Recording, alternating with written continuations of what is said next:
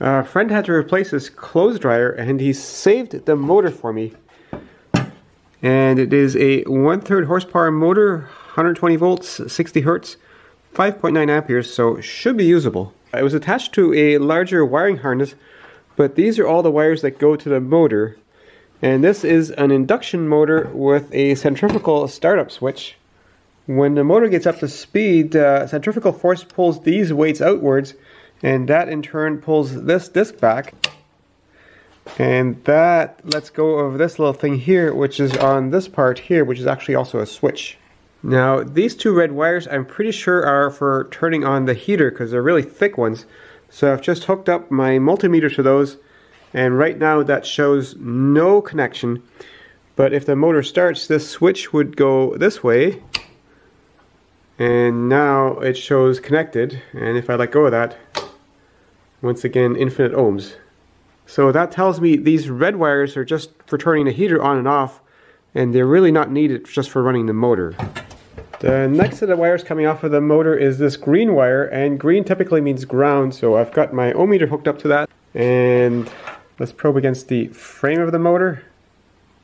And that shows again connected. 0.2 ohms is what the meter shows if it's a dead short.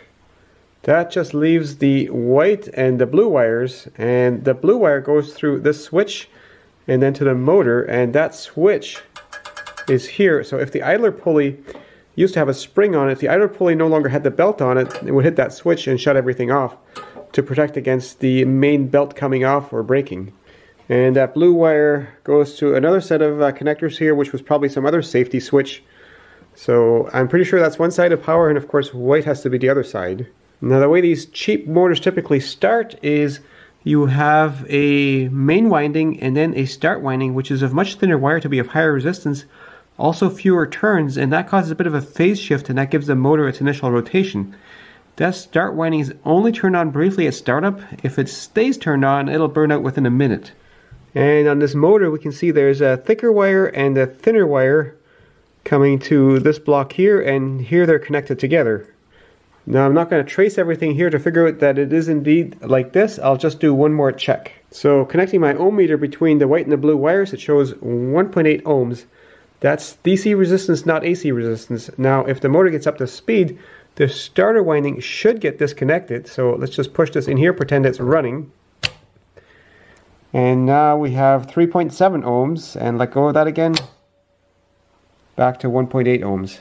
So that tells me when the motor is running, a switch disengages one of the windings. That's this thing here. So I'm pretty sure I've got this right now. So let's connect it to power. I got this power cord connected to the blue and the white wires. Let's plug her in. Whoa. And there it goes. It's got a blower on it, so that blows air. And the current on here says 4.35 amperes, which is pretty close to what this thing is rated at, so again, that's good. The blower on here was part of the clothes dryer. It doesn't blow super hard. Clothes dryers don't need to. And this sort of blower might barely be suitable for maybe a dust collector for a belt sander. Now I have previously used a dryer motor for a blower for a dust collector, but I built a bigger blower for it, and this is actually the dryer motor from an older dryer. Now what's nicer about this older dryer motor is it's got more of a square body, which made it easier to mount, and also the fan is strictly on the inside, whereas here it's this thing here, which makes it very difficult to mount without hitting this fan. Now just to demonstrate the difference in power between those two blowers, this is the wind from the blower that came out of the dryer, and this is the wind from the blower that I made.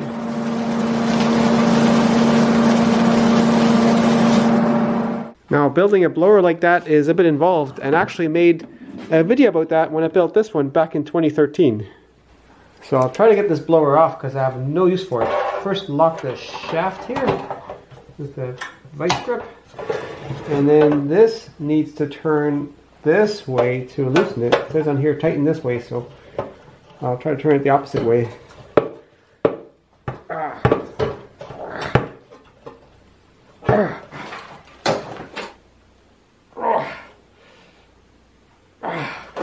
It's stuck on real good. This will probably break the rotor, but I just want it off at this point.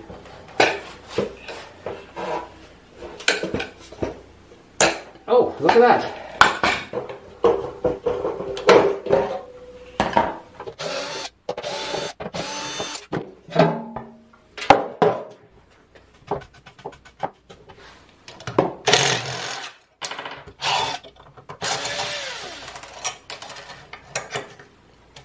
I'll just bypass this switch here.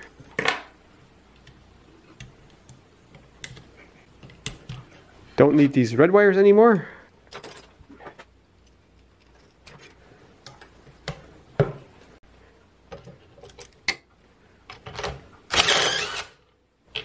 So this is a nice screw thread on here, clockwise fortunately, and I'm just going to put this back on here because maybe I'll want to use this pulley.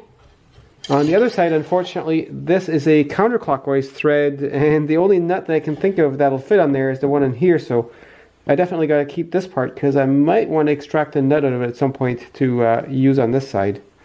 And I'll just keep this motor mounted on this metal frame because I think that'll be much easier to mount to something else.